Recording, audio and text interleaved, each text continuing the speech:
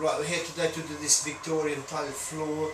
There's a lot of plaster on the floor, cement, all sorts. It's heavy soil as well. So we're here to restore this Victorian tile floor. See how grubby and bad this is, and yeah, but we'll show you them when we finish this. What it's going to look like, and it should look really good. This one on the first, but we'll show you the process anyway. Okay.